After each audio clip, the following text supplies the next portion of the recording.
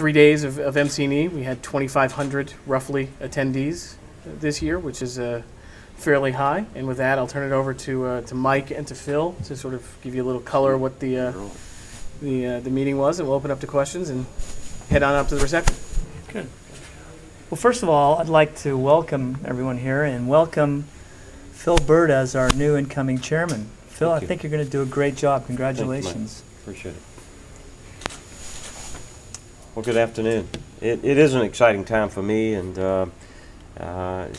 really a pinnacle in my career. You know, I've worked my entire adult life in the transportation arena. I truly live and love this industry, and it's in my fiber. I mean, diesel fuel got in my blood about 36 or 7 years ago, and I just simply can't get it out. It's what I do, it's what I love, and it's what I'll continue to spend all of my time and energy in doing. So with that, I guess if there's any questions. If I may, we're always looking for a theme. We're always looking for something to wrap stuff up because we need to put it in boxes because we need to explain it. Yeah. Is it fair to say that one of the overriding themes this week has been that perhaps it's time for trucking to take off the gloves and get a little more forceful in dealing with Congress and other politicians? I think we have to be very strategic. I think we have to be very direct in our approach. I mean, we know what's in the best interest of our industry, and we have to communicate that ever more effectively, day by day. We have an exceptional staff in Washington leading this industry, and what membership needs to do is we need to be united in supporting them. We need to help them and assist them in every way so that they can be successful. But yeah, in many ways, I heard it said at this conference this week, you know, every elected official in Washington knows what needs to be done. They just don't know how to do it and get reelected, and that's a tragedy. You know, Howard, if I could answer that, I think we accomplished a lot this MCE. We got the lead ATA off the ground. It's an image program. It's young people, it's a messaging, it's communication. We got the image program started on a soft launch. The image program, Future Leaders program, and the things that ATA is doing right now are a direct result of us trying to be stronger in our advocacy efforts. So I love the fact that you say ATA is taking its gloves off. But like Phil says, we're going to do it strategically. We need the public on our side. And the only way we can get that is through good image programs, getting young people in, getting people to understand how essential we are. So I think we accomplished a lot, Governor, and I hope everyone else here thinks the same thing. Yeah, and just to follow up on that, let me just cite one example. You know, we had 5 state associations in Washington, D.C. right at the heat and at the peak of the time that the sleep apnea bill was moving through Congress. And not moving through Congress yet, but that the agency wanted to do, you know, not rulemaking, but guidance. ATA collected those 5 states, and we really showed some horsepower on the Hill as we just filled the hallways of Congress, and we communicated ATA's message effectively. And I would submit to you today that whether it be hours of service, whether it be electronic onboard recorders, where, you know, whatever the issue might be, when ATA engages in a united weight of horsepower that's under our hood, we can get a lot done. And one more change I forgot to tell you. We made a huge change to our policy just now by changing the eligibility rules for the National Truck Driving Championship.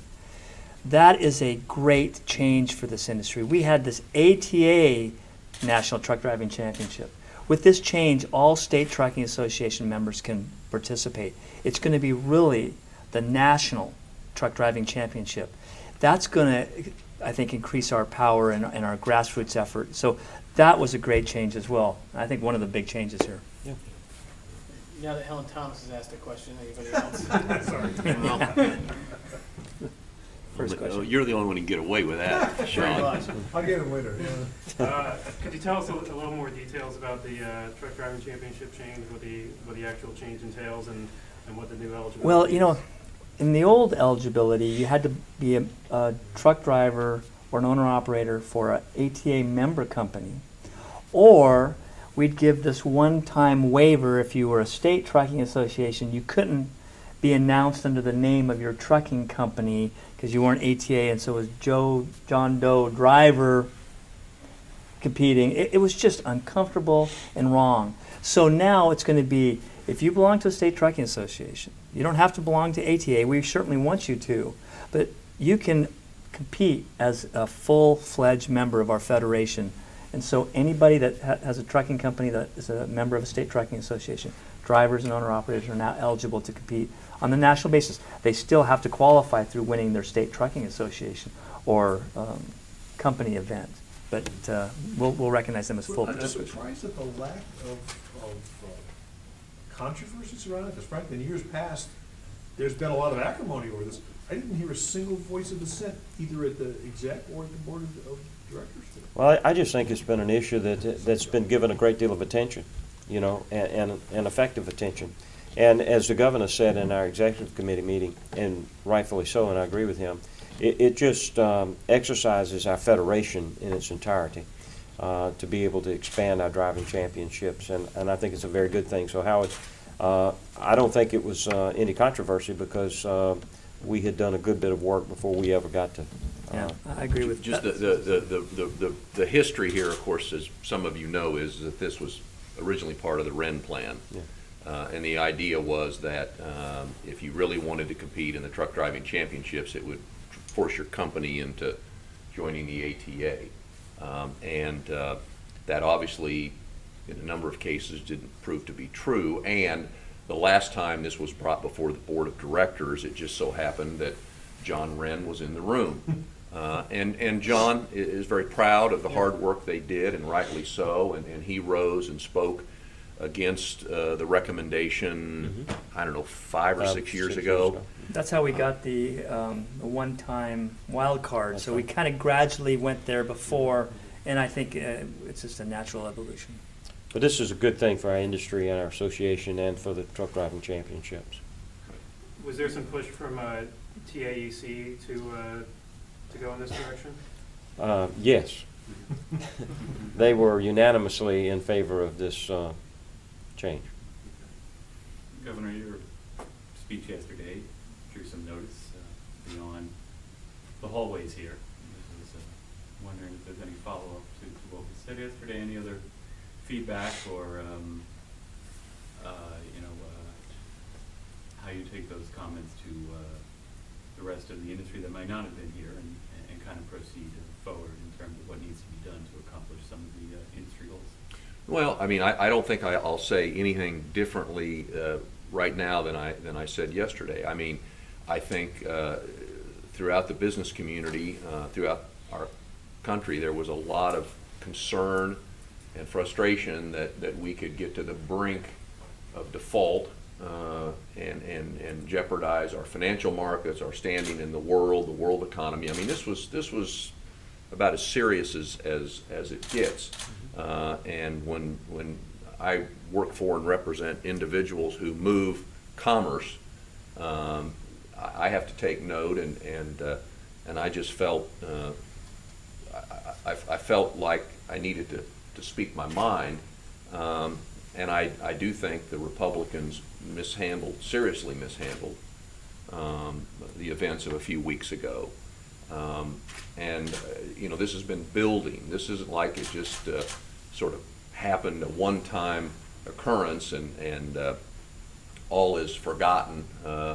I think throughout this country, and I referenced the comments from Bruce Jostin at the U.S. Chamber of Commerce, where they've indicated a willingness to maybe take a harder look at their long-standing history of not being involved in primary elections in order to make sure that a candidate that appears to be prepared to be a greater supporter of the business community and the concerns that the business community has, they might want to wade in and get involved. And I know how hard Barry Pottle's been working, and all of these gentlemen have worked to help us build our PAC, build our state association efforts. And I'm just saying one of the additional elements now of our effectiveness needs to be a real close analysis of who we're supporting and why, and what the value proposition to ATA is in exchange for that support. It seems like a fair and reasonable kind of perspective to take. But yes, some did take note. Yeah, earlier this afternoon, you guys helped launch a new industry-wide image campaign, and as a follow-up, I'm wondering, what do you see as the necessary steps to for that to really catch on, to really make a difference in the way the average person outside the industry views trucking, and also to the point where your elected officials start to take notice? Well, that's the $64 million question. How do we reach the public, and how do we reach the public in such a way that we really have changes with the elected officials? According to our ad agency, their take is that we need to reach the public through an emotional appeal. I'm proud of my dad. My dad's a truck driver.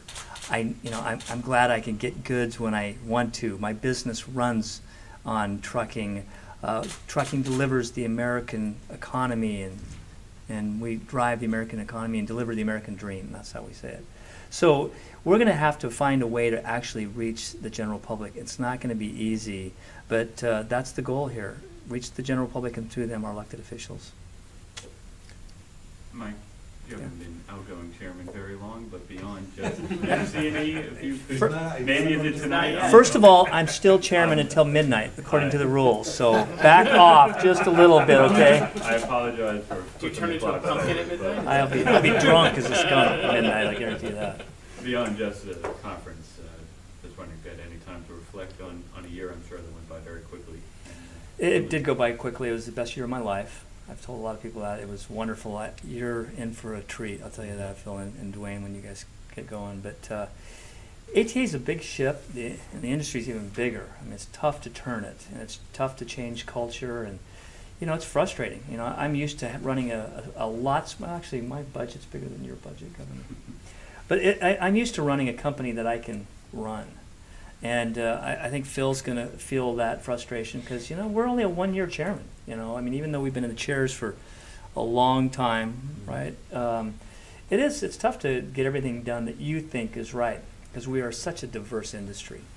But making some small steps, moving the arrow just a little bit, I hope that's what I've accomplished. It feels like I have a little bit, but I sure have enjoyed my year, and we have a great industry. You know that? I mean, the people in this industry, we should be the most powerful business interest group in America. That's nothing, that's my goal. We should be. We are so important to this country. We should be the strongest, most influential lobbying group out there, the best association out there, the best public affairs group out there. Put a lot of pressure on Chandler's down there. And so that's what my goal is, and if I can move the needle a little bit towards that, I feel like I may have accomplished something. But I think Phil's going to accomplish a lot more than me.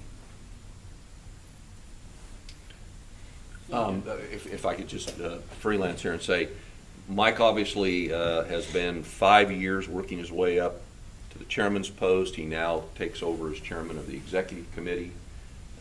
The year after that, he becomes chairman of the nominating committee. I mean, it's not like this is it might be a one and done on chairman, but it's a very long, service to ATA, and Phil obviously now fills the chairman's role. Duane moves up to first vice chairman, and in the old days, I think it was probably common practice that the chairman alone would be engaged some with the senior staff and would travel to some state association events, and that was probably the end of it. And as I've probably told you all many times before now, but I mean, all of these gentlemen, ladies, when Barbara was involved, devote a lot of time, travel a lot extensively, represent the industry widely throughout the country at a whole lot of events well beyond state association gatherings.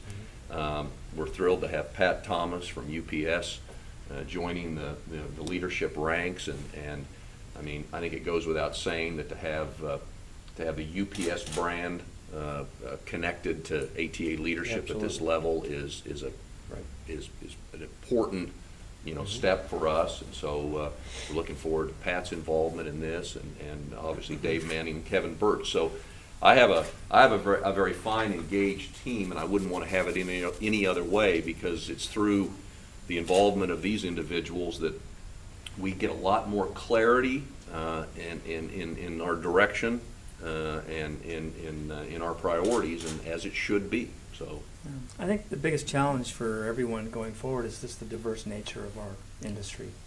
One thing in my travels, I learned about so many trucking companies that, and the way they operate, no idea. So, trying to keep this industry together and on a unified voice is going to be a challenge going forward. What do you think, Phil? No doubt about it. I mean, I think our strength is in our unity, and our weakness is in our disunity. So I heard it said, and I think it was the governor again that said it this week, and it registered and stuck in my mind. Our industry is a circulatory system for this country and for this commerce. You know, and think about it. Without it, everything stops. So yeah, we are an important industry. We are an essential industry, and we do impact American lives. And back to the question about how do we begin to make an effect and move the needle on image. We do it one company at a time, one organization at a time. Mike at Combined Transport, they've got to buy into this program. Bulldog Highway Express has to buy into it. Logistics has to buy into it. UPS has to buy into it. And then, once one at a time, our individual companies become image aware. We become industry aware from an industry perspective. And I think there's great things ahead of us on the image front. And in my year as chairman, I will tell you that it will be a key part of my campaign, as well as, and you may have already heard me say this, I want to rebuild the respect that our most important resource lacks today, and that's the respect that our drivers get in America. They're disrespected almost every place they go, and we have to change that. That's part of our image. Anybody else? Questions?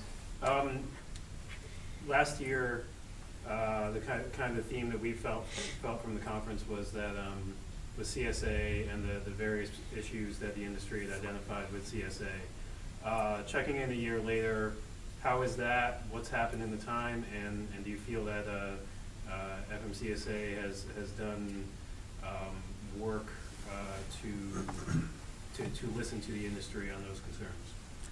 Well, you know, I'm not sweating because you're asking me these tough questions. It's awfully hot in here. That's why I'm sweating. You turned down the air. Yeah. You know, I have to be a little careful what I say about FMCSA because I've worked with them a lot this year, and I've been frustrated with the lack of cooperation on a couple of fronts with FMCSA. I think that's fair to say. Me personally, I've been frustrated. I think the ATA has a good relationship with FMCSA, and we've seen some good growth and changes with CSA. But to me, I think we need to change FMCSA. This is as past chairman, I'm saying this now, okay? I don't like FMCSA having just the S focus. I mean, we all focus on safety, but I think it should be the FMCA, Federal Motor Carrier Administration. We need some balance in their approach. Passing rules like the hours of service rule that had no justification or poor justification to get that thing passed, that's not the kind of thing that we need to get accomplished a stronger America. And so, you know, I think it's a challenge for us to continue to have a good relationship with them. I know the governor walks a fine line and the staff does. We've got some things that we're going to be working with them on the future, so we need to continue that process. But that's my personal view, and we need to have a strong Congress that will allow us to say, hey guys, they're not doing what we want.